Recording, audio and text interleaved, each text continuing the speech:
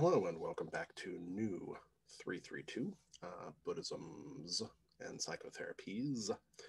Um, and this is the second half of lecture, or the second lecture, depending on how you want to look at it, for March 8th, although I will actually, I imagine, be releasing it on March 11th. So thank you for your patience and the extension policy being sort of applied to me. I realized, in fact, somewhat belatedly, that I was, of course, not the only person doing this. And I don't mean the class. Rather that I was thinking about the Olympics, and I realized that, and I realized that the 2020 Olympics are being held in 2021, which is sort of a strange idea. They're still the 2020 Olympics. They're just being held in 2021. So by that same token, this is the March 8th lecture. So today's lecture, as you've already seen in the Buddhism's half of thing, is on right effort. Right effort, right diligence, this question of exertion. Now, from a therapy side, this, I think, is a really interesting question, right? The making of effort, right? Making efforts is one of these sort of key areas in the change process that frankly is often kind of a black box for people, right? So the way that we tend to approach effort is a little bit like the way that we approach attention, right? We approach attention by telling people, pay attention, right? But of course, we never tell them what exactly that means. It's something of a fruitless exercise in that sense. For many years, I've been involved in a research project with a private school, coming up on, 8 years. So I've been involved in this project where we've been testing out neurofeedback technology for teens. And so neurofeedback technology is this, it's a technology that in some ways has been around for a long time, but recent advances in sort of sensor design and computerization have made this much more accessible, much more off the shelf, cheaper, basically, and more portable and less yucky. So this is a system where you use an EEG-based system. So you're measuring people's brain frequencies, brain waves, right, at certain locations. And you take that data, and of course, there are certain frequencies of brain waves that are associated with certain states of mind, broadly speaking. Okay. So, for instance, if somebody's brain waves are, moving relatively quickly, and say the beta range, as we call it, right, that typically signals a relatively high degree of attention. If they're moving too quickly, it may signify sort of an overactivation, right? It might signify that they are, right, really keyed up. If the waves are a little slower, the alpha range, typically it means they're kind of tuned out, slightly dissociated, daydreamy, whatever. If it drops below that, it means they're really, really kind of tranced out. If it drops below that, they're typically, unconscious.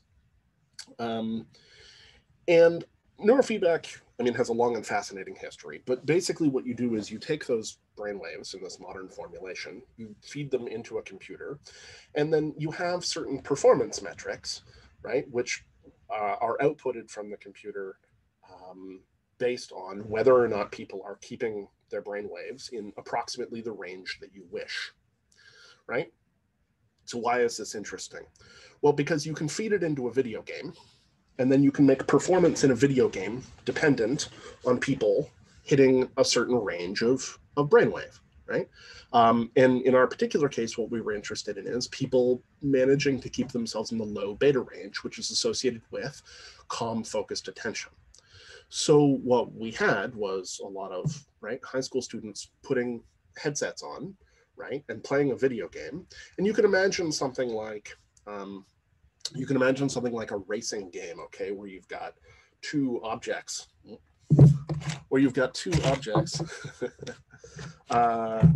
Let's use my phone. Okay, a racing game where you've got two objects, okay, and they're racing against each other. And as long as your brainwaves are in the appropriate focused area, right, they're sort of where you want them to be, then your vehicle moves along, right, at a certain speed, and the computer vehicle moves along at a fixed speed. So winning the race or losing the race is dependent on staying in this state. There's an immediate feedback. And you can create all kinds of additional mechanisms, right, around that. Okay, so this is neurofeedback. It has a long and fascinating history. And when we started implementing this system, one of the things that I thought was quite interesting about it, right, is that it gave direct real-time signifiers to people about when they were paying attention. Okay, now what does this have to do with sort of right effort, the question of effort? Typically speaking, when we say to people, pay attention, we're not providing them with any kind of procedural instruction. We don't tell them how to pay attention. How do I pay attention? If you've ever tried to pay attention, and I imagine most of you have, because presumably you're engaging in some kind of meditative exercises, say, where paying attention suddenly becomes the sort of thing where you're like, God, how do I do this, right? We don't tend to provide much in the way of procedure. We just kind of thump our fist, right? Pay attention. Well, it's very similar in my experience with effort. We have a set of misconceptions around effort. And when we tell people, like, you need to make an effort, it's like, what does that mean? How do I make an effort? You know, in what way am I supposed to make an effort? How do I get that feeling? And many people, a vast number of people, particularly people if they're sort of depressed or anxious, etc., but really people in any state of stress will suddenly find, of course, that their ability to make an effort just suddenly doesn't seem to be there. Now, there is a folk conception around this, that this is sort of dependent on willpower.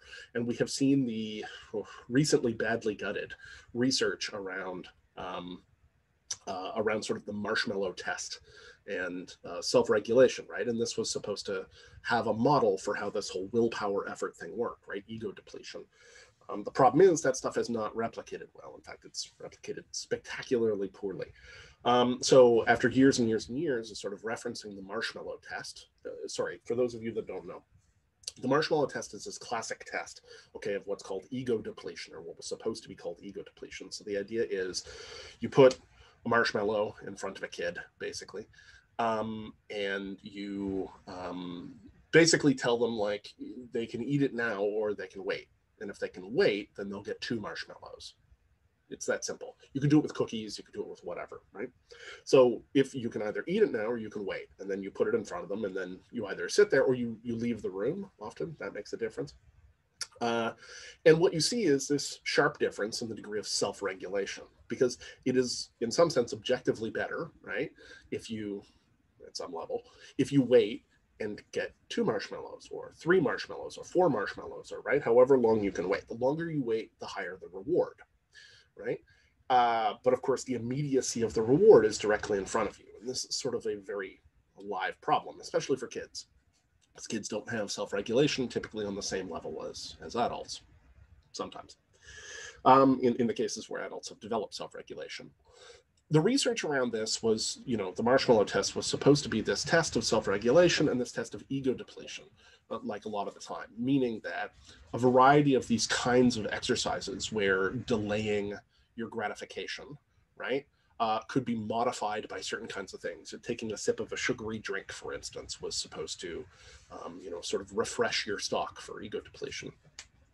Now, at some level, okay, these concepts around self-regulation and ego depletion must be referring to something, but it turns out to be sort of much more modifiable than we think. Even within the original research, right, there's this, you know, general thing that's like, if you believe that your amount of sort of willpower, right, at some level is fixed, right, then you will perform less well on these tasks than if you believe that it is, you know, unlimited.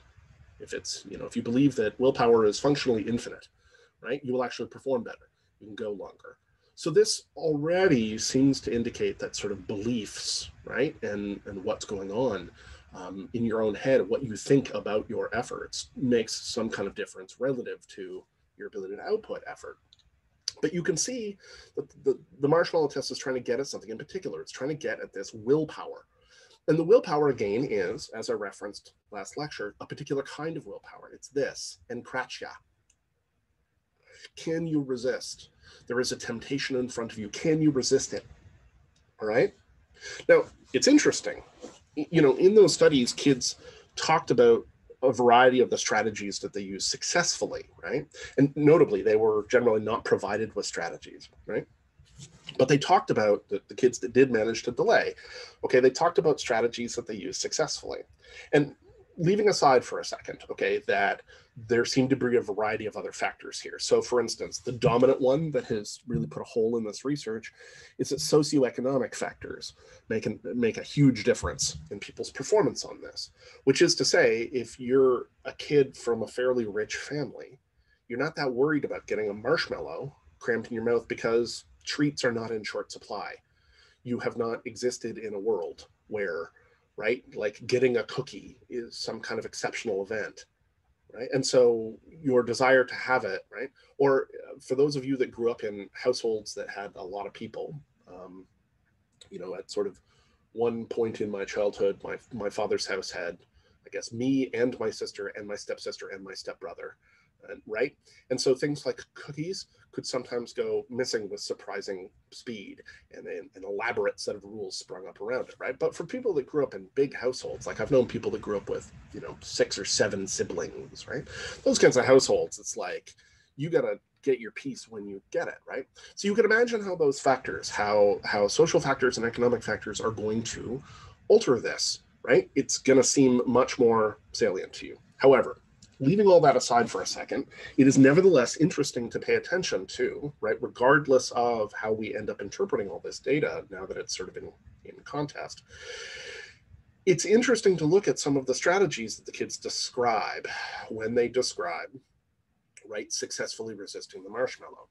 Because a lot of these strategies involve reframing the marshmallow in various ways, right? So they pretend that they're not looking at a marshmallow. They pretend that they're looking at a fluffy cloud, right? Or another one, they literally put a frame around the marshmallow, right? So they imagine a frame around the marshmallow. And in so doing, imagine that it is a picture of a marshmallow. You can see in both of these cases, there's something specific happening. They're abstracting.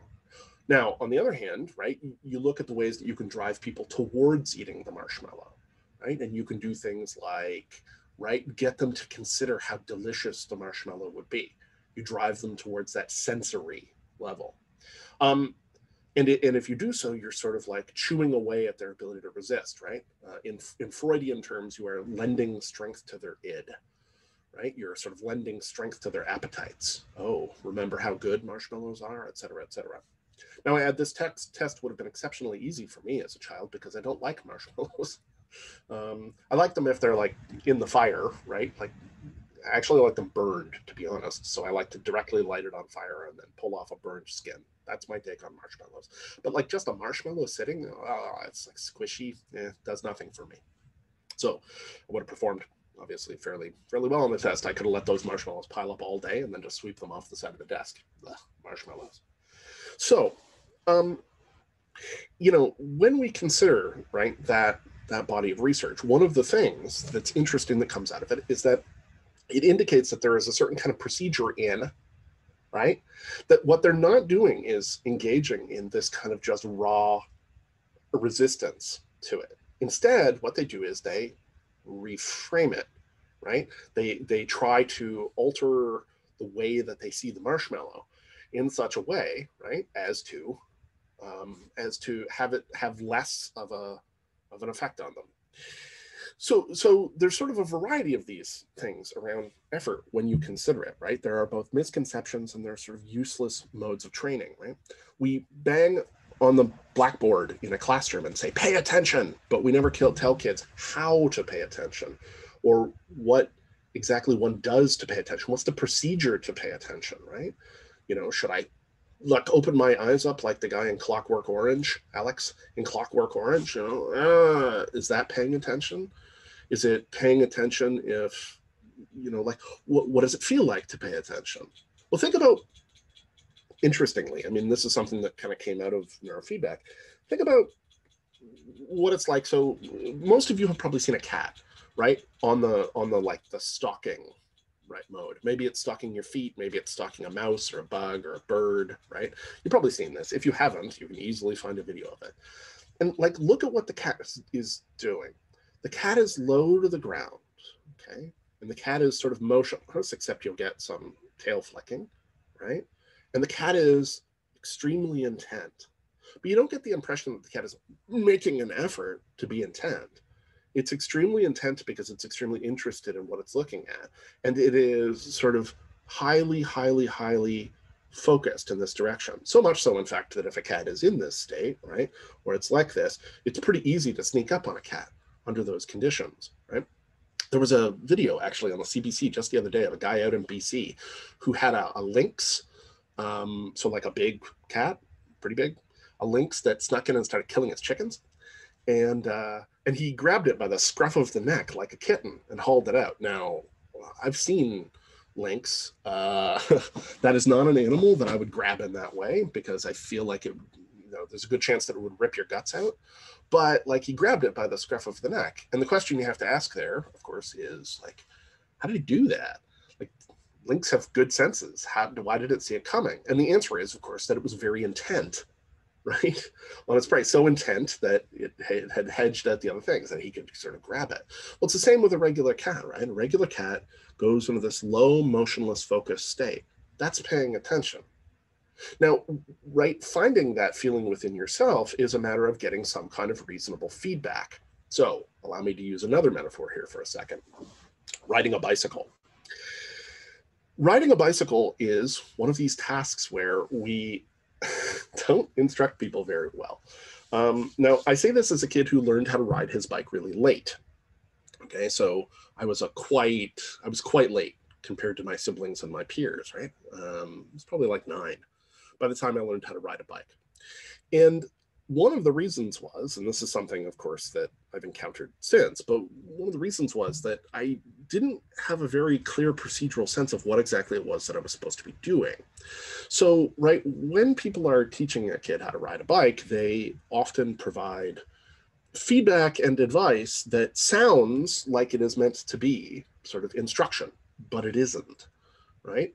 So an example of this is like, keep going, or don't fall over. Don't fall over is the most useless advice. So thank you. Was I not supposed to do that? Like, but keep going is a thing that parents will routinely say. And this really is an expression, honestly, of their own frustration and futility. It is not primarily actually an instruction. It's just them attempting to try to say something. But this doesn't really answer the question of how to ride a bicycle. When I was trying to learn how to ride a bicycle, it frankly became a chore. It was something that was an effort. Like, literally on Saturday, I would have to do my other chores. And then, if it was warm enough, I would get out on my bicycle with my father.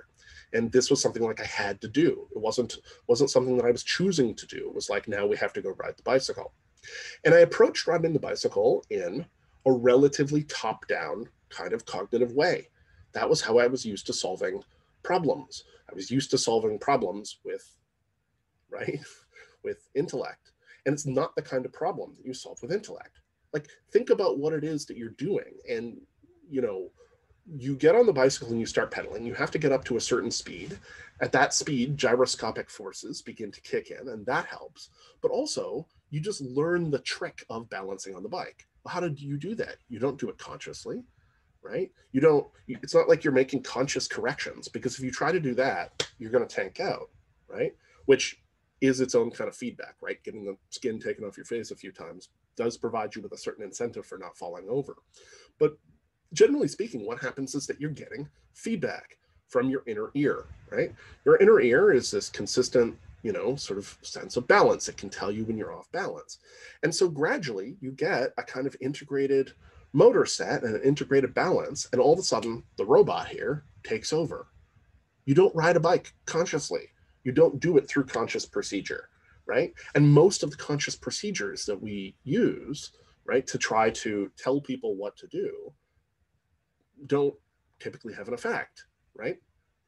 So interestingly, just as an aside, the way that I did finally learn how to ride a bike, I was riding a bike behind my mom's, and it was getting to the point where, for a long time, my stepbrother had been quite accommodating in terms of like riding me around town on his stunt pegs and stuff. And I had basically adjusted myself to this. I just like, well, I can't ride a bike, like whatever. I'll just, I'll solve this problem in other ways. But finally I was, trying to learn how to ride a bike with my mom, and my mom was a considerably more understanding bicycle instructor than my father. And so there was a kind of an empty lot behind our house where there had been an industrial, there was like a factory. And so this was their parking lot before they closed. And so, you know, I'm riding around in this empty parking lot behind our house. And I'm not getting it, right? I'm not riding. I'm able to ride for a few pumps and then I'm kind of going over. And this is an intensely frustrating experience for me. I'm applying a lot of effort because also by this point I have developed a significant amount of shame, right, around the experience. And then there were sort of three kids who lived, you know, on sort of a half street behind me who came out, two boys and a little girl who couldn't have been much older than maybe 4. And they started making fun of me. And I got mad, really mad. And I got mad enough that I came after them on the bike. Now, I wasn't about to do anything. I was not a violent child. But like I got ticked off because they were mocking me. And I went after them on the bike. I remember very clearly that there was a moment where I went past a little girl and she said, "My brother has a hammer." It's one of those flashbulb memories. My brother has a hammer.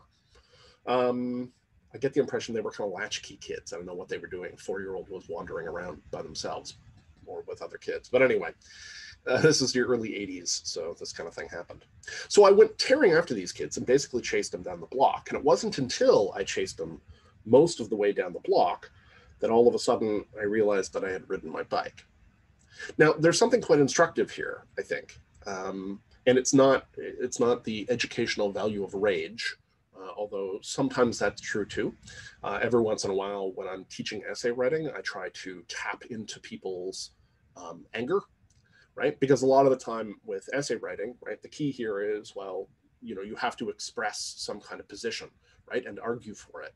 But a lot of the time people feel weakly about things. I don't know, right? If you can tap into something that they feel strongly about, and if you can't hit it in other dimensions, if you can't hit enthusiasm or whatever, you can hit anger.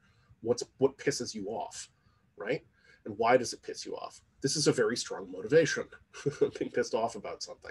And if you can tap into that, then all of a sudden you can be like, I want you to come up with reasons and arguments, and people will, right? They naturally will, but of course, under those conditions, right? You can tap into that sense of anger, that sense of outrage to do work. You can make it do work, right? So in this particular case, it's not primarily that I'm talking about the motivating power of anger at being teased, although that was it. Like that broke things open. Thereafter, I could ride a bicycle. But rather that it's interesting to me, it has been interesting to me most of my life, that the thing that was required there was that I get out of the way. And what I mean is that I cognitively get out of the way. My mind had to be occupied with something else so that the robot could do the task. And once it was the case that I was sufficiently motivated in a particular direction, the robot just did do the task. It became effortless. Now, thereafter, I rode a bike, God, obsessively. I sort of had a love affair with the bicycle. I spent basically the entirety of my 12th summer just riding around on my bicycle. By then, I think I had gotten a mountain bike. By then, so just riding around, doing mountain biking and doing street biking on my bicycle, listening to my Walkman. So that's actually kind of dangerous, but I would listen to music and just like ride around. I grew up in a relatively small town, city, 21,000. It was not big, so it was relatively safe. Although I certainly did lots of dangerous things, lots of threading the needle, shooting traffic and that kind of stuff, things that are not wise. But they were fun. So, you know, the point is that I had to get out of the way. And when I got out of the way, right, all of a sudden the mechanisms kicked in and it was no longer effortful in that way. Now, if you think about your experience of riding a bike, and if you can't ride a bike, right, if you've never ridden a bike, you can't ride a bike, you know, I appreciate it. It's possible you never had this experience. I assume that most of you have. If you haven't, it is worth undertaking to do so. It's a very valuable experience, I think, in a lot of ways. Bicycles, more so than motor vehicles, I think, and I'm an avid motorcyclist, but more so than motor vehicles, they approximate sort of the sensation of flying. They're sort of fascinating in that way, right? You get this real force multiplier in your speed. There is this sense a lot of the time when bicycling is going well of it being like a free flowing kind of state, right? You lean your body to move and you're very in contact with the vehicle. Okay, so that idea, stepping out of my own way so that something can become this effortless thing, right? Passing that task off to the rest of my system made a very deep impact on me. Now, part of the reason I bring this up, and we are coming around to right effort, is that this is an area where, properly speaking, I think my thinking is not sort of Buddhist in the orthodox sense. Rather, most of my thinking in this area is probably more properly traceable to Taoism, which is to say that I am, and have been for most of my life, a proponent at various levels of the idea of Wu Wei, right? Effortless action, Wu Wei. This is the idea that, right, the Taoist idea that you shouldn't be straining all the time. You should be aligning yourself with the flow of things, and then it just kind of slipstreams, right? Wu Wei, effortless action.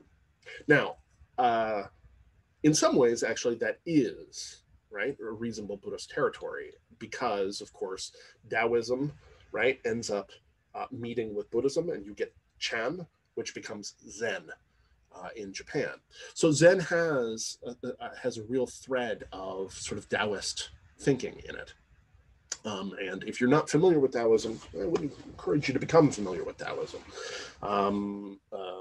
Lao Tzu is a sort of a brilliant thinker, and the Tao Te Ching is, yeah, I mean, it's one of the great sort of, it's one of the great Chinese works, but also it is one of the sort of great works of thought, generally speaking, or considered to be so, and there's a reason. So this idea of Taoist Wu Wei, effortless action, has a very deep impact on me. Now, there are, of course, potential deleterious effects to having this kind of attitude. So in my early 20s, maybe longer, I had a kind of motto that was only half ironic. And the motto was, there has got to be an easier way to do nothing and still feel good all the time. There has got to be an easier way to do nothing and still feel good all the time. Now, when I coined this, I immediately recognized how bizarre and toxic kind of an idea that was. It was like, oh, that's like the worst impulses, okay, of our sort of technological hedonist culture. And it's true. There are some aspects of our technological hedonist culture that I definitely sort of absorbed as values. I like shortcuts. I like force multipliers. I like it when I can do things, in some sense, the easy way.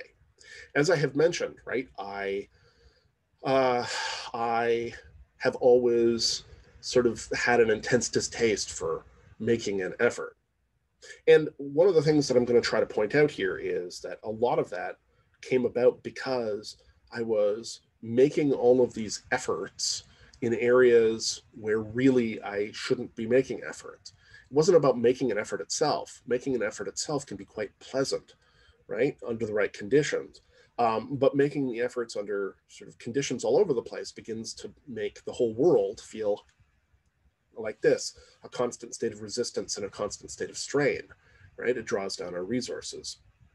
Okay, but this idea of effortless action, Wu Wei, right? There has got to be an easier way to do nothing and still feel good all the time.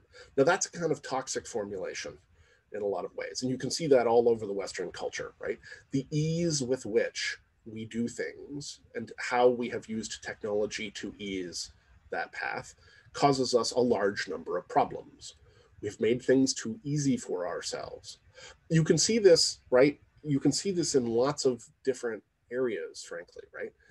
Access to information is, in my opinion, actually in some ways much too easy. And I'll admit, I don't totally know how to solve that problem. I'm not an information theorist, primarily speaking, but having easy access to information, right, has all kinds of effects on us, right? If you've had the internet go down, or you've had that experience where you start to feel like you're going to rage out because a web page is taking 5 seconds to load, it's like you've really adjusted to, right, a reality of convenience. And the same thing goes for lots of other things. People react extremely intensely when they don't have an immediacy. The same thing, and I brought this up before, applies to, frankly, a great number of technological innovations. So like fast food and our food culture generally represents a kind of tremendous technological innovation over previous food gathering. When we were hunter-gatherers, Yeah, we used to spend, a few hours a day searching for food, but there weren't that many of us. If you want to feed a large number of people, agriculture. I mean, that's why, right, the world population explodes after we develop agriculture. But what we've eventually managed to do as a society, right, with technology is we've produced the ability to just have massive numbers of calories. And now, of course, in the developed world, right, which is to say the rich world, right, what's one of the primary health concerns? Well, being overweight. Well, the reason we're overweight is that as a species, right, as a subspecies of ape, human beings retain fat more efficiently than any of the other great apes. We retain fat very efficiently. Why do we retain fat efficiently? Another thing that we do very well is we walk long distances, right? We're a walking ape. We're good at walking long distances, abnormally so compared to other apes, right? Some of this is our upright gait. And you put these two things together, and what you get is a species that's used to walking really long distances, right? And then sort of gorging when it reaches a location with food, right? We pack fat on efficiently. I'm clapping my own reserves. We pack fat on efficiently because that gives us a storehouse. We're designed to feast and famine, or we're designed to feast and fast, right? Of course, we've lost the fast side of the equation, and most of us aren't walking miles and miles and miles to get anywhere, especially these days. It used to be the case that I walked like an hour a day. Now my route to work takes me through the kitchen.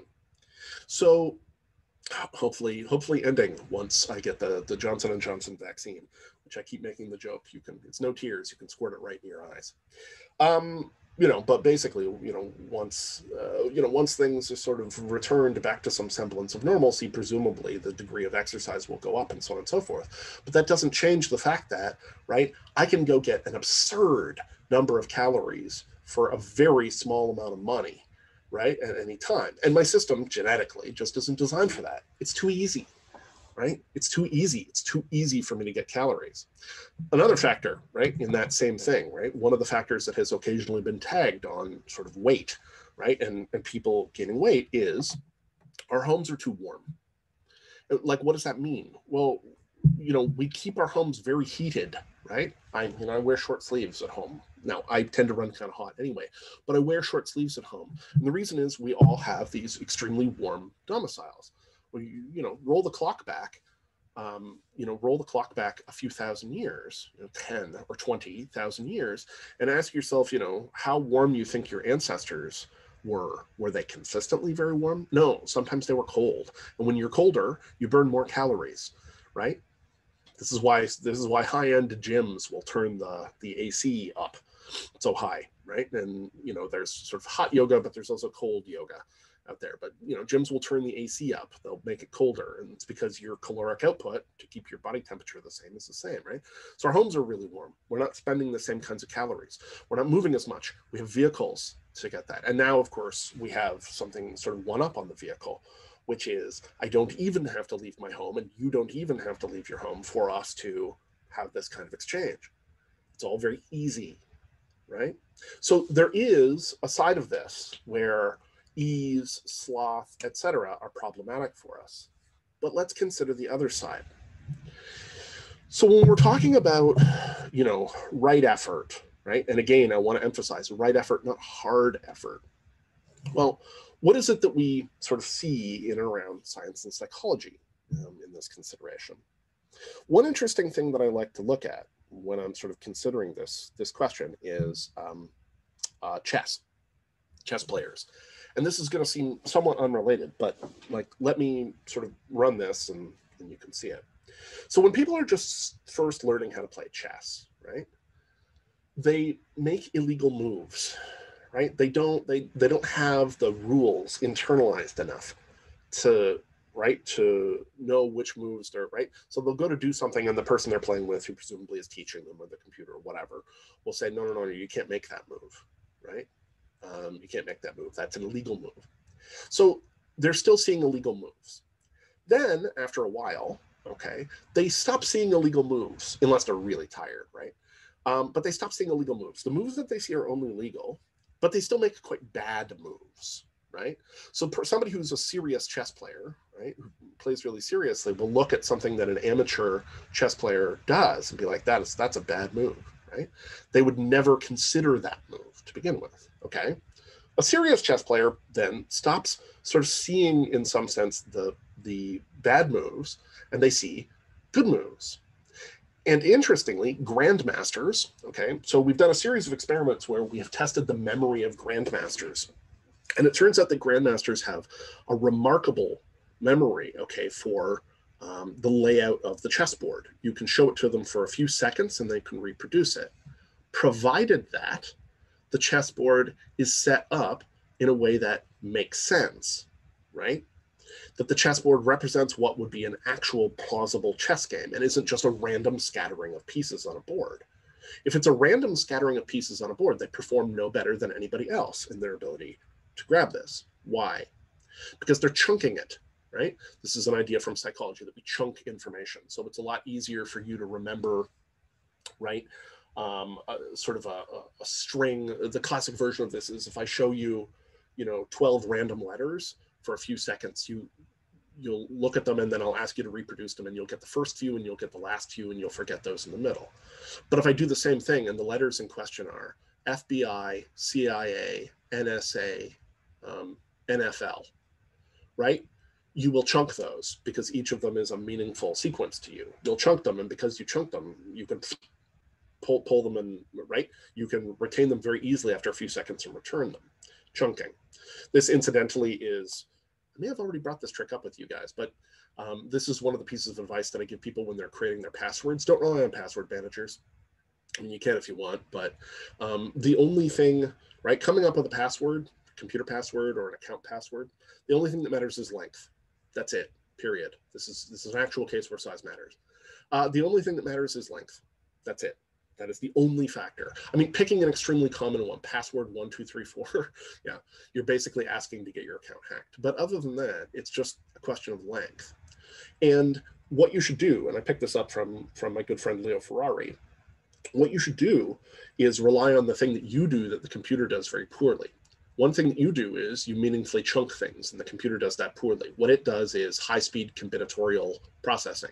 So if you have an 8-letter password, it can just crunch through the combinations until it gets there, right? That's what it's good at. What you're good at is this meaningful chunking. So one trick that you can use here is take a few lines, from a song that is your favorite, right? Or one of your favorites, a song that you love, right? And convert each letter or convert each word of the lyric. So it should be a lyric that you can reproduce by heart, right? Something that matters to you. This also works with a prayer and it works with, a bunch of things. But take each letter and convert it into a lowercase letter. If there are any proper names, convert them in uppercase letters. If there are numbers of any kind mentioned in the line, convert those into numerals. And if there's like an emotional expression at the end, like an exclamation point or a question mark, add that in. And what you will end up with is a great big string that you can very easily reproduce on the keyboard from memory quite easily, but it's also a long enough string that the computer can't get it. Chunking, okay? So the point is that when chess masters perform this chunking, right, when grandmasters perform this chunking, they look, and because it's a meaningful board state, they can just absorb it. If it's a meaningless board state, if it's just a chaotic jumble of pieces on the board, they don't perform better than average. But if it's a meaningful state, they can see it, which means, if we put this all together, non-chess players see, right, illegal moves. Chess players who know how to play, albeit amateurs, no longer see illegal moves. Masters, good players, basically no longer see bad moves. They do not consider them anymore, right? Grandmasters mostly stop seeing moves at all. What they see is board states. They just see chunked board states. They're manipulating this at a much higher level. Now, this is very consistent with what we see, interestingly, in sort of other areas. So, for instance, toddlers have considerably more brain connections than slightly older children. A toddler, a 2 or 3-year-old, has a huge number of brain connections compared to a slightly older child or an adult. Why? Because you would think having more brain connections, right, would make you better at stuff, and toddlers are frankly not particularly good at things. And the reason is, of course, that they have a bunch of useless connections. What happens is that there is a massive pruning, right? The connections that are the effective connections get retained, right? They get kept. And the connections that are ineffective connections get pruned, right? They wither away. So what you eventually get is optimized sequences of action, right? Likewise, if you scan the brain of an expert scan, if you put them in an MRI or an fMRI generally, I guess you could probably do it with a MEG. But if you put them in some kind of active neuroimaging technology, what you will see is that people who are sort of experts at something show considerably less brain activation than non-experts. Now, if you think about this, this actually does sort of make intuitive sense. And not all science does make intuitive sense, but consider it for a second. If you don't know what you're doing, you are trying all kinds of things. Think about when you have undertaken a highly repetitive task, right?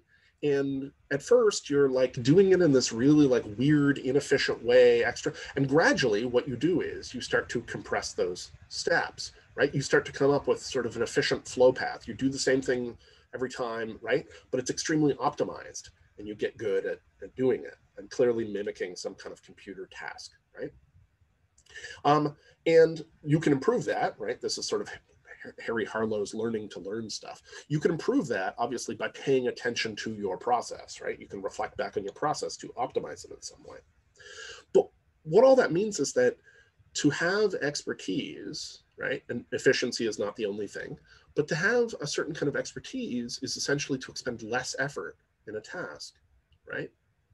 A martial artist or a dancer will learn efficient paths of motion, right? Fluid paths of motion so that motion is conserved, so that you're not jerking your limbs around, right? There are sort of optimal strategies that people who develop an expertise in something use. You know, for those of you, if you undertake the solving of a mathematical proof, right, that I suggested, you know, and the ones that I suggested are pretty simple, but if you've ever done, you know, symbolic logic or done a proof or anything of this kind, right, if you were taking that kind of thing, you will have had the early experience possibly of sort of like flailing a little bit as you're trying to solve it. Like, is it this kind of thing? Or if you've done stats, right, same kind of thing, right? There's this period of uncertainty around it where you're like, I don't quite know what I should be applying. Like, but so there are false starts. We've all had this experience, I'm sure, in an exam. Where it's like, well, how do I solve it, right? And then once we are more familiar, we're just like, oh, right, I recognize this, or at very least I can narrow the space, right? Shout out to relevance realization for those that are familiar with CogSci. So I can narrow the space. I have a set of heuristics to narrow the space, which means you're expending less effort. You're considerably more efficient about it. Oh yeah, you know, how you do it is this. Same thing. Imagine you were like trying to do work on your engine. Like, what do? You take it to, you know, if you can't make your own repairs, you might just generally investigate. But failing that, you take it to an expert, and the expert can hear a sound, or they look at a thing, they take a couple measurements, right? And they're like, oh, here's your problem, right? And they have a very efficient way. There, okay, there you go, solved. And sometimes that's amazing, right? But the point is that they're expending considerably less effort. Now, there are numerous sort of parables in Zen around this thing, because Zen, having absorbed a measure of Taoism, has this idea. So one of the famous ones is about a butcher, really shifting back and forth between Buddhism and psychotherapy this week. But anyway, we'll get to it. So one of them is about a butcher, and this butcher, you know, is widely considered to be the best sort of meat cutter in the area, and he's never sharpened his knife. All the other butchers have to quite regularly sharpen the knives, and he's never sharpened his knife. And at some point, somebody asks him, like, how do you do it? Like, I don't understand how you do such clean, quick cuts and never sharpen your knife. And what he says is, well, I make certain that I never use the knife to like hack at the bone or hack at the flesh. Instead, I move it in the spaces between. I move it through the joints, and I move it through the gaps, right? So, you know, there are like joints, and it's like I move it through the joint. I move it through the empty spaces. And in this way, right, my blade never dulls because I'm always moving it through these empty spaces. This is a kind of very Taoist image, right, to move through the empty spaces, to take the path of sort of least resistance, effortless action. And we're used to thinking of that actually very often in sort of like amoral terms, make an effort. But the question rather is, where should you make an effort? Now, I'm going to propose that if we think about this, you will find that sort of the whole process of effort undertaking, right, is obviously pretty closely tied in with questions of motivation, right? With questions of motivation.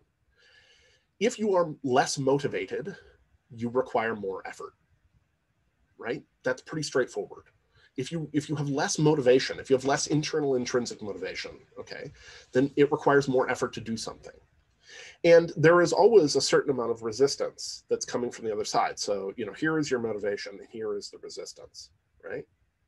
And where the resistance overtakes, right, is slightly higher than the motivation in some sense, that is where effort is required. That's essentially what I'm going to propose here. That is where sort of force of effort, having to overcome your natural tendencies, is suddenly required.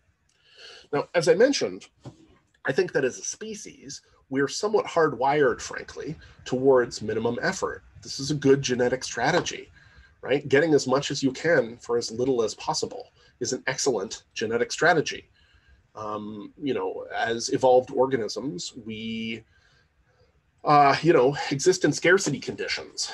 And so ice cream is a good idea because it's, absolutely full of calories and salt and fat and like all of the things that would be scarce. Like there's no ice cream in nature, right? And so of course it's a super stimulus, right? It hits what the food industry calls the bliss point, right? So from an evolutionary perspective, like, of course it's delicious. And the same goes for fast food, which is engineered, obviously, also to taste really good. But like, it's designed to give us a whole lot for not much. Never mind the other health effects, which is something else to talk about. Same thing, exercise. The amazing thing about exercise to me, and people like, exercise is good for you. It's like, yeah, yes, it is. But, it's good for you when that's somewhat incidental. Under a natural evolved condition, we would get lots of exercise because we would have to, right? We would have to be like climbing up trees to get fruit, and we would be walking around, and possibly we'd be getting into fights. Like we would be using our bodies because we would need to survive.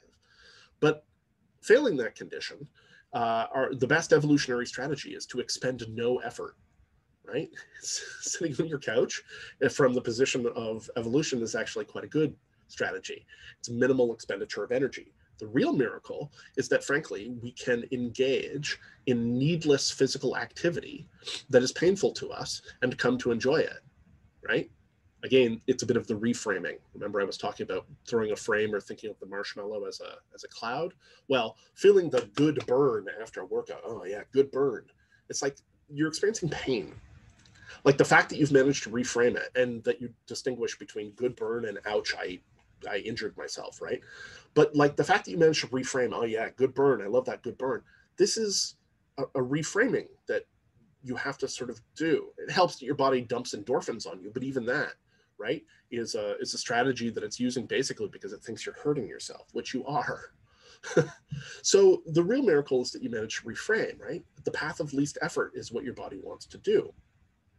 So you have motivation, right, on one side, you have resistance on the other. And motivation and the science around motivation is one of these areas that actually has ended up being quite striking in a lot of ways, right? So for relatively early behaviorists, it was given that the motivational theory worked like this. There were intrinsic drives, like food and sex, okay? And so those were sort of like biological drives, okay? Food, sex. And then there was external motivators, right? External motivators, reinforcement, punishment, and reward. Okay. And it was the interlocking of those systems that determined why things did what they did. Except starting in the late 40s, that notion started to really fall apart. Okay. Now, I think if they had thought about it deeply, it would have fallen apart anyway. But, right. So in 1949, Harry Harlow, who actually I already mentioned, but Harry Harlow, a psych researcher who did so much interesting research. That guy was involved in so many interesting different areas of psych research. But he did this experiment. It was supposed to be pretty simple. They took monkeys, they stuck them in boxes, and they put a certain kind of lock on the box, right? That required some solving. And the idea was that they were going to sort of test various forms of sort of motivation and behavioral learning, right? It was a very behaviorist kind of thing. And somewhat to his surprise, Harlow observed that the monkeys started messing around with the locks, on their own time for no reward. They were just like, what's the deal with this? What's the deal with this lock? Right? They would start playing with it, such that by the time he finally got to the experiment, right, the monkeys were performing in really good time, really, really good time. And he was sort of a bit puzzled by this, right? He was a bit puzzled by this because it didn't fit with the model of motivation. The model of motivation said that since there was no sort of reward associated and then they weren't meeting a biological drive exactly, right, that they shouldn't have any incentive to waste their time or energy fiddling around with something, playing with it, right? And yet they did. And what he kind of came to is like, it seems like what we want to do is describe this as some kind of intrinsic motivation. And he had some ideas about, I wonder how this would be affected if we rewarded them with raisins and stuff. But basically he dropped the research. It was too complicated, right? 20 years later, another researcher, Deci, started getting into this research, but with this kind of thing, but with humans. So we would do puzzles with humans. And one of the interesting things about that research, 20 years later, is that he discovered that, if you had people doing, puzzles, putting things together, like take these pieces and assemble them so that it looks like this, right? He could split them into two groups. The one that he was giving a reward to, here's money, and the ones that he wasn't. And it turned out that the ones that he gave money to, right, would do it more, like quite a bit more, right? That's sort of what we would expect. But if he said to them, hey, we're going to do this 3 times. And the first 2 times he gave money. And then the third time he was like, hey, just to let you know, right, we're not actually paying for this third one at all. Part of this experiment involved him he would leave them alone with the puzzle. So this is a little like the monkeys. He would leave them alone with the puzzle. Say he had to go do something on a computer, and he would go to the observation room where he could see them from the mirror and observe them, which is a little spooky, but anyway, where you would observe them from the mirror. And so the idea was that they were measuring how much people spontaneously chose to engage with the task. And it turns out that, if you leave people alone and they've done a puzzle for a bit, right, they will start trying to figure it out, right? They'll just do it to see. But the group that you reward, the group that you give money to, if you tell them there's no money in this, their interest drops off sharply. Their interest drops off sharply. If you pay them for a task, it goes up sharply initially, but then their intrinsic desire to do it, their desire to just play with it on their own time, drops off sharply. We see something very similar when we test children in this sort of respect, right? So if you take kids and you give them the opportunity to draw, right, they'll draw. If you reward them for that drawing, here's $1 for your drawing, right? Their output will increase considerably, although their drawings get crappier typically, but their output will increase considerably, right? They'll draw and give you the drawings. But then if you suddenly if you suddenly stop offering that reward, their desire to spontaneously engage goes down. Offering an extrinsic reward seems to inhibit access to intrinsic reward. The intrinsic motivation is just like our desire for play, to just do it for its own sake.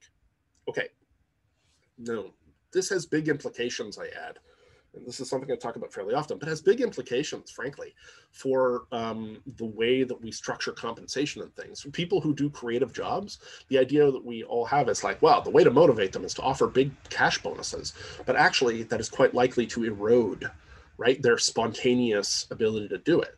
As much as possible, in fact, you want to sort of divorce, right, the reward structure from the work.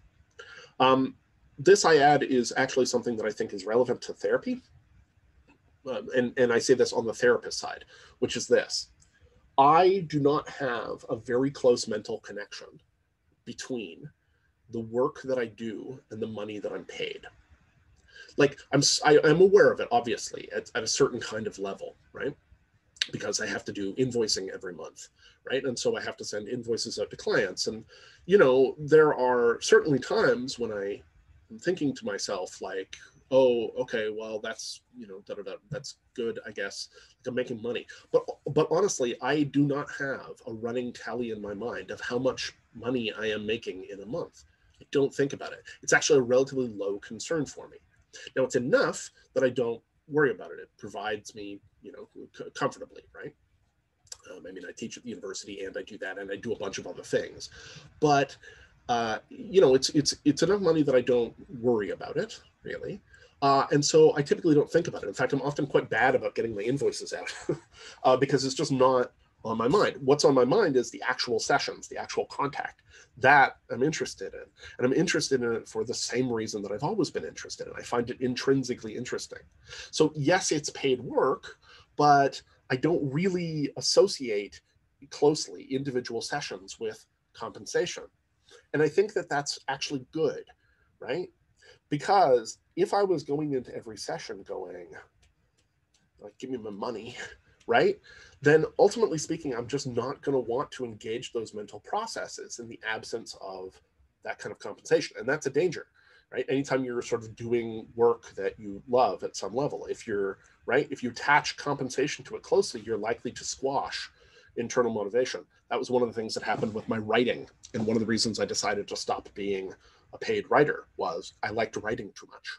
I didn't want to have this thing where I felt like I was chaining my writing onto, right, somehow getting paid.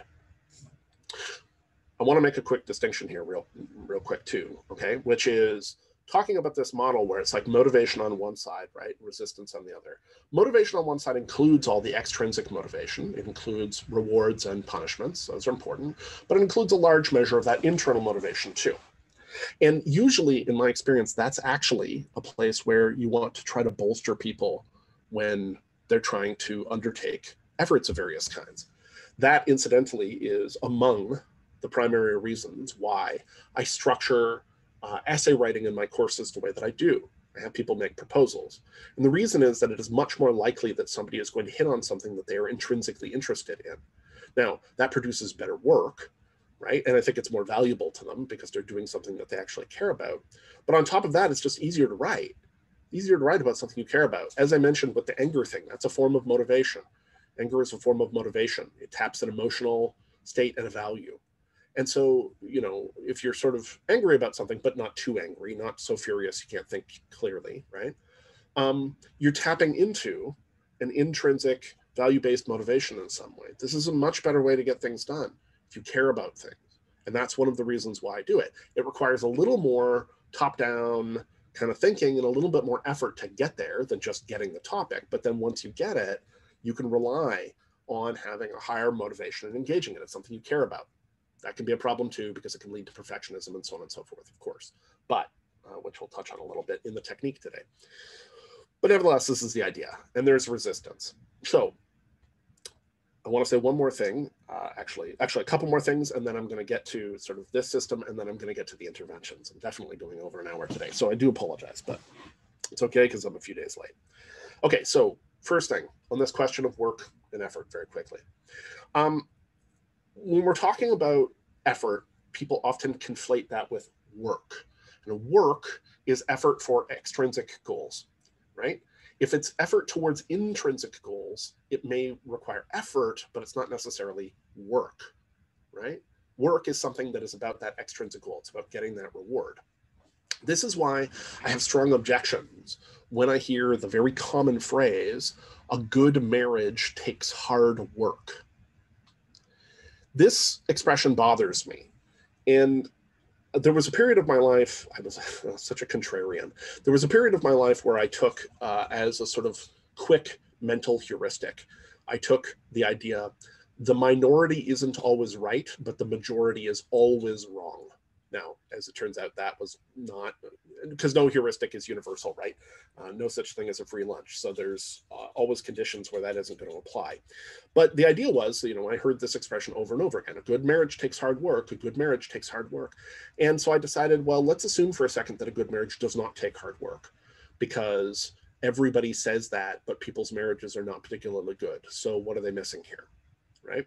And that's the general idea. It's like, well, whatever the common idea is, or whatever people are actually doing, obviously isn't working that well, or things would be different.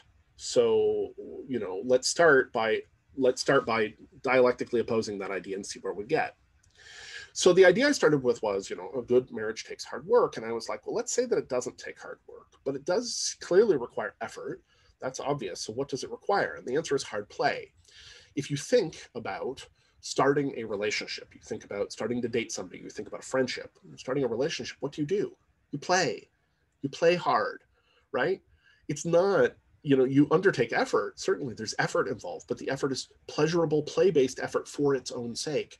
You play games, you go to movies, you have conversations, you have sex, probably not with your friends, maybe, I don't know. But the point is, like, you're undertaking all these play efforts for their own sake. You're enjoying the person's company and you're enjoying the activity. And then later, it's like, we have to undertake a lot of hard things with the goal of a relationship. And it's like, no, your relationship was formed originally, right, by being in this state of play. You put your effort into play, but all of a sudden you want to shift things to this extrinsic goal, right? You want to shift things into this extrinsic kind of model, hard work, right? And it's like a Protestant hangover. Now, that doesn't mean it doesn't require effort, right? There is an effort involved in, right? There's an effort involved. And at some level, I suppose you can construe that as work, right? You could be like, well, I need to work on my listening skills in my relationships because I realized I'm not listening and it's hard and it requires effort. But that's not quite the same as work in a conventional sense. I mean, I guess you're doing it for the extrinsic goal of your relationship being improved, but it's sort of not work in the conventional sense. And improving your relationship, generally speaking, is actually grounded in hard play. Okay, thing one. Thing two, effort can be a mirage. And what I mean by this is that people very often expend unnecessary effort because they get an emotional payoff. So this is sort of, this is like outlined in the effort justification theory of Leon Festinger. So effort justification basically says it's a kind of sunk cost cognitive dissonance based theory. Basically, if you have put a whole lot of effort into something, you will rate its value as being higher, right? It's a way of resolving cognitive dissonance. It's like, well, part of your mind is going, we put in a lot of hard work. And the other part of your mind goes, well, if we put in a lot of hard work, then I guess this must be valuable, what we got for the hard work, right? So it's got some sunk cost, it's got some cognitive dissonance. But Festinger's idea of effort justification actually explains like a whole ton of things that people do on the regular. People make things much harder than they need to be. This is very easy to observe, often in other people, and hard to observe in oneself. But like, I can give a quick personal example, okay? For many, many years before I returned to the university, I used to have this idea that's like, the only degree, such a snob, the only degree that I'm interested in is an honorary degree. Now, what does that mean? Well, it means that I, was sort of disenchanted with the school system and I didn't want to involve myself in conventional education, but I still wanted like the reward at some level, right? I still wanted to get the thing. I just wanted to do it in a completely outside the box way where my own efforts and my own time and whatever would gradually and eventually be recognized. It's so wonderful that somebody would decide to hand me an honorary degree, right? It would be to the system because it's like, no. Like, see, now the thing about that is that's all well and good, right? I mean, it's actually completely filled with sort of raging ego issues, which thankfully have largely resolved, but but you can also sort of see in it, it's like, but wait a minute, like, what's your actual goal here? And I had certain kinds of goals that I kept attempting to get to in this really uphill way. Like, it just made everything harder than it needed to be. I could have just done a relatively conventional and streamlined thing. And there are, in fact, streamlined things. School, as it turns out, is a very streamlined way to enter certain kinds of things. There's a short path. Likewise, when I trained as a therapist, I mean, there's a lot of like atypical ways I could have gotten to that goal.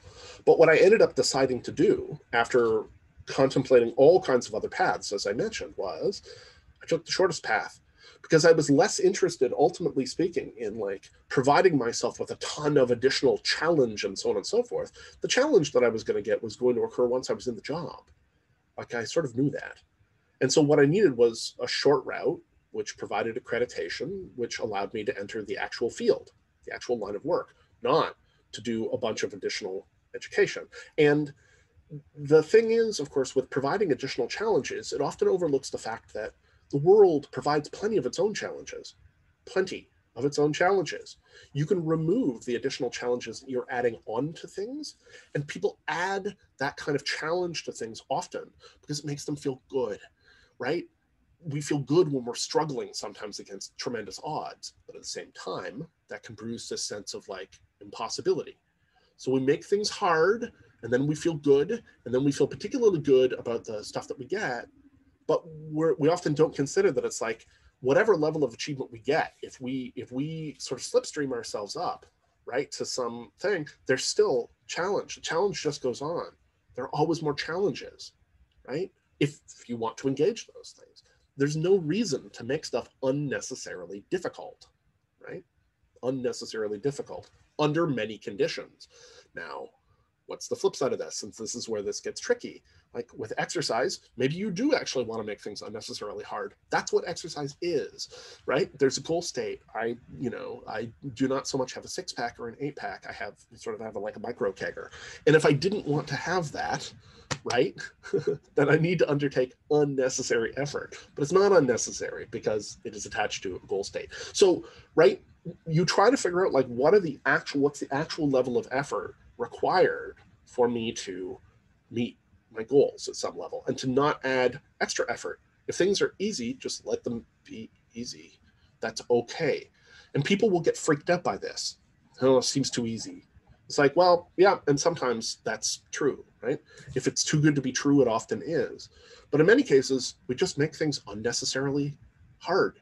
Now, it's easy to say that, like so many sort of therapeutic bygones. It's easy to say it, and it's sometimes hard to implement. But like, think about it. Think about the ways that you yourself probably make things harder than they need to be, right? And you do. I almost guarantee it, right? There are definitely places where you make things more difficult than they need to be. And sometimes you only see that in the rearview mirror.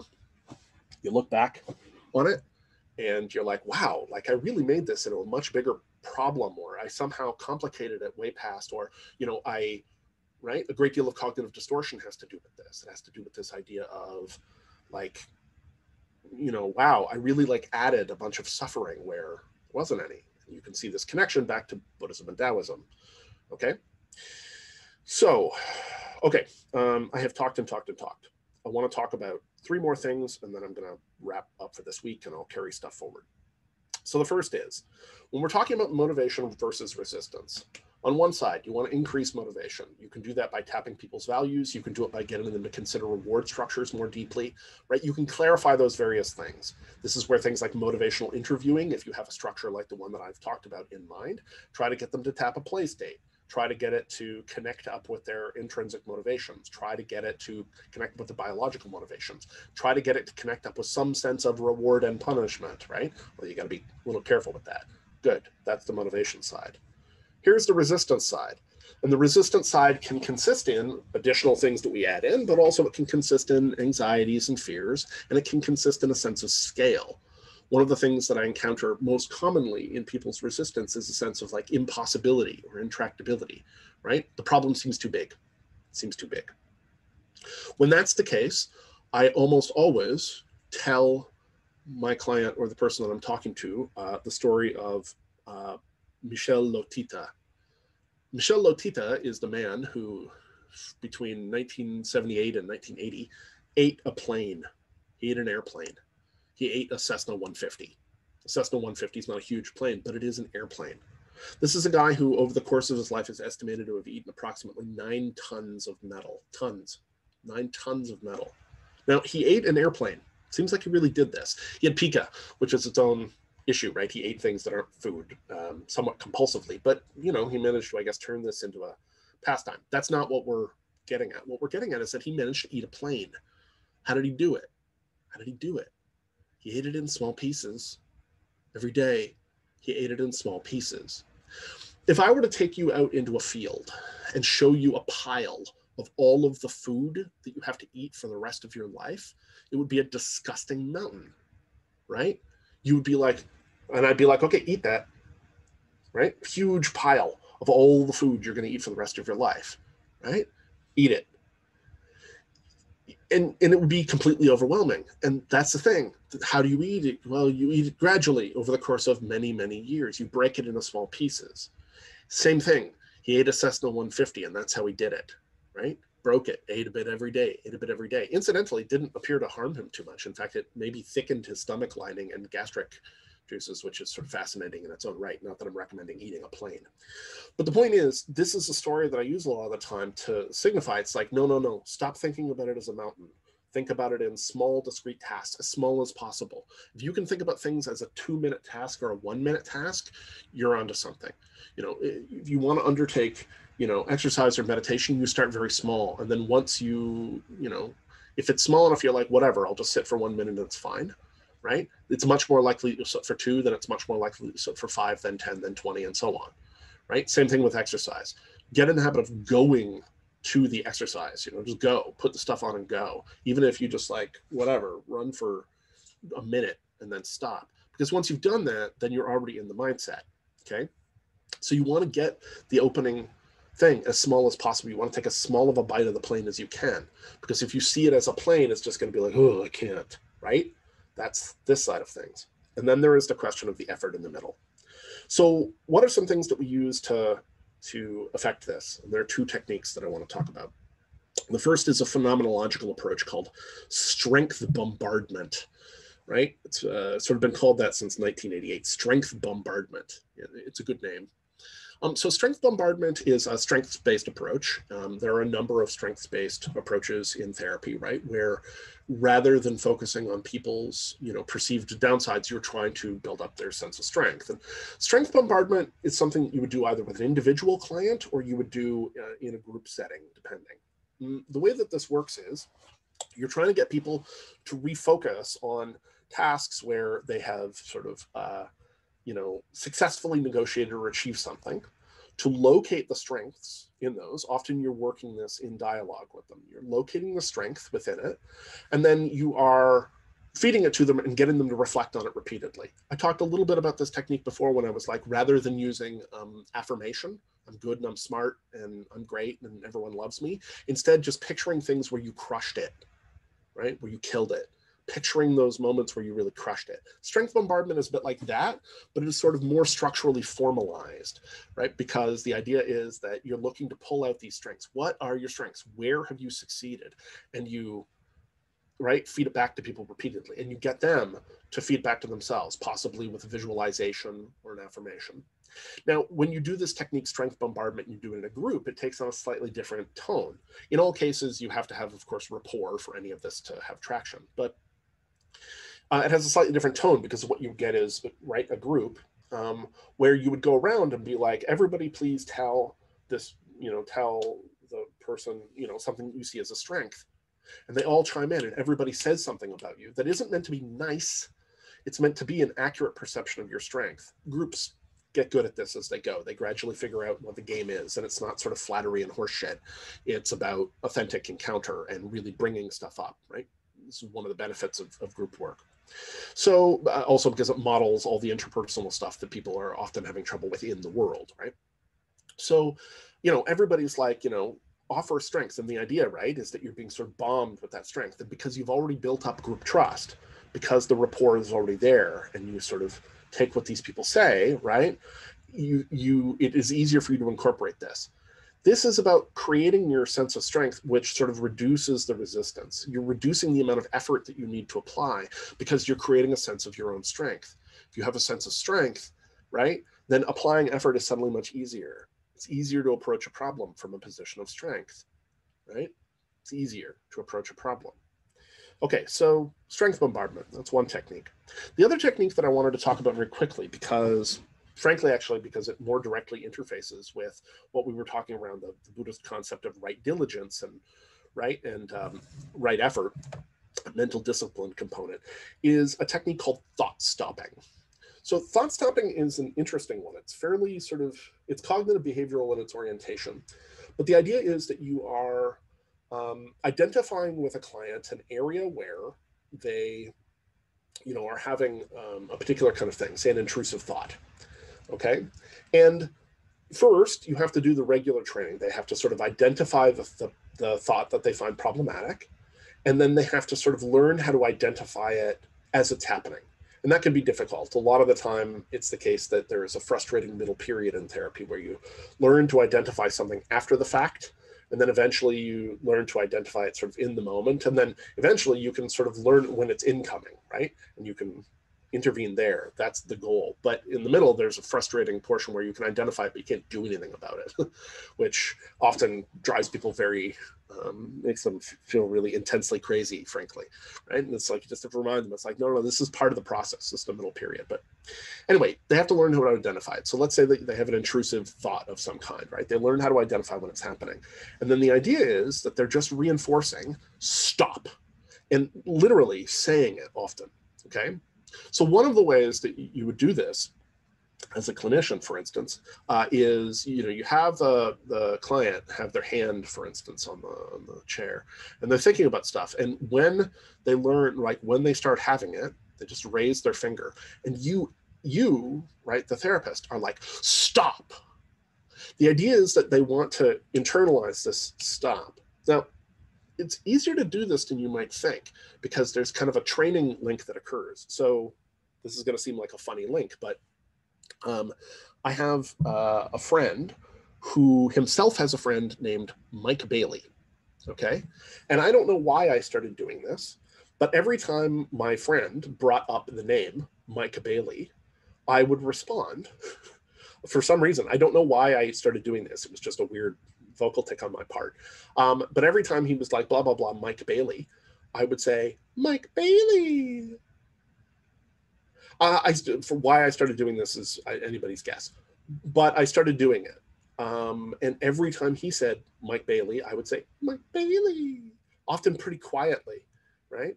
So I did this, for a while, and then it got to the point where, and this is how this stuff works, he would be talking and he would go on and he would say, da-da-da-da-da, Mike Bailey. And then he would say, Mike Bailey. We internalize each other in this way, right? There's a little bit of training here, a little bit of behavioral training for fun and profit. This was a completely random thing. It's not like I set out to do it, right? But of course, it was quite noticeable that he started to internalize it. And you could do that kind of stuff pretty easily.